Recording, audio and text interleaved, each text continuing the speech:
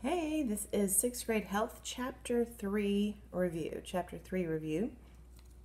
And I think what I'll do is I'll just ask the different questions and you can see how many you can get right. All right.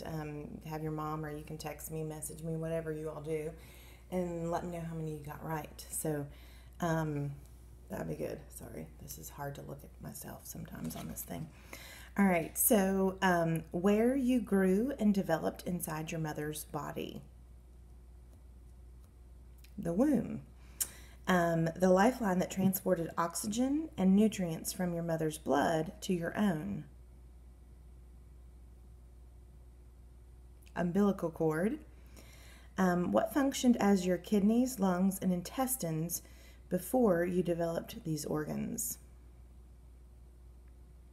Placenta. And just a little quick thing, because sometimes people mix up the placenta and the umbilical cord.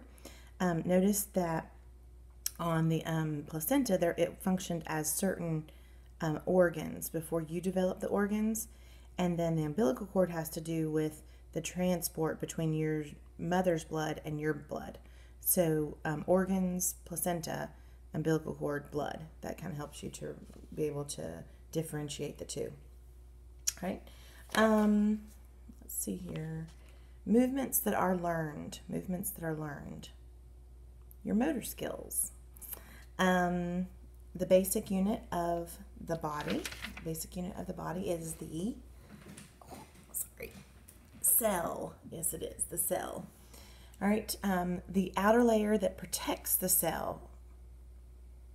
That is the cell membrane. What are the little organs that do all the work of the cell? Organelles. I'm sure you're getting all these right.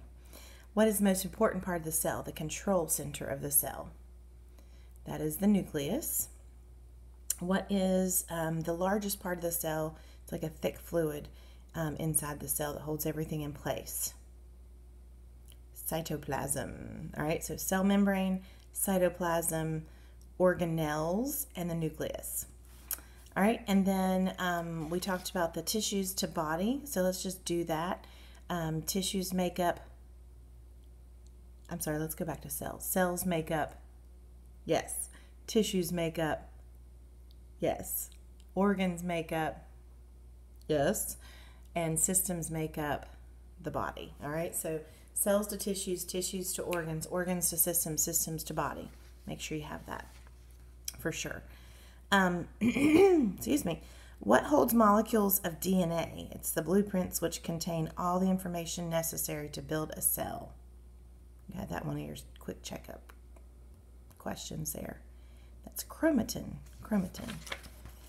All right, then we'll talk about systems, heading into the different systems. What system is responsible for the production and distribution, making and distributing of hormones?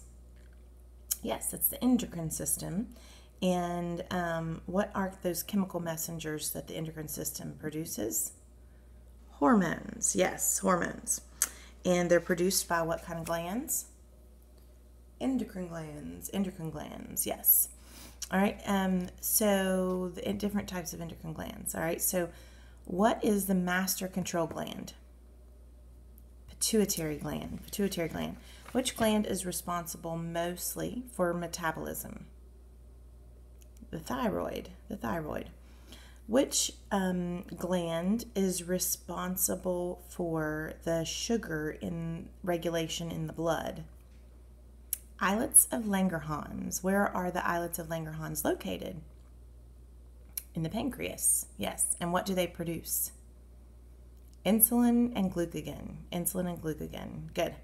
And if you don't have enough insulin, what's it going to lead to? Diabetes, yes.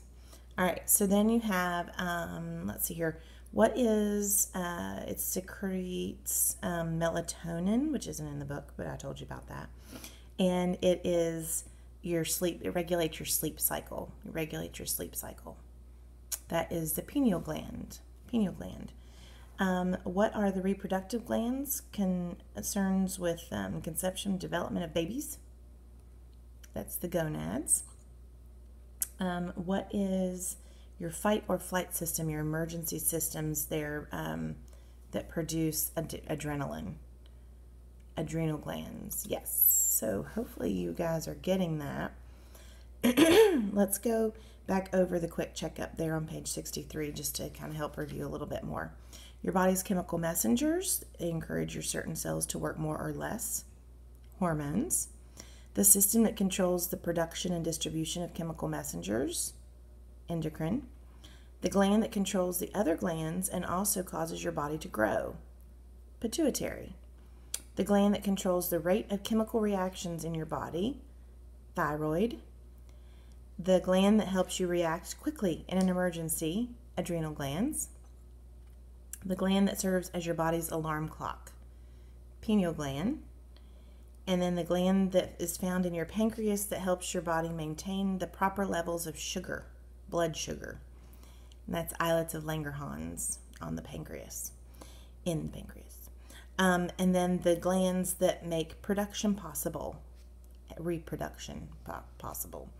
And that's gonads. Gonads. All right, so that will help you. Go ahead and continue to look through that for spring break. You're free for me. Basically, you can review over the last 2 weeks because you don't want to lose it all. You can review over some of these review YouTubes, and that'll help. And I hope you have a good spring break, and hopefully we can see you later.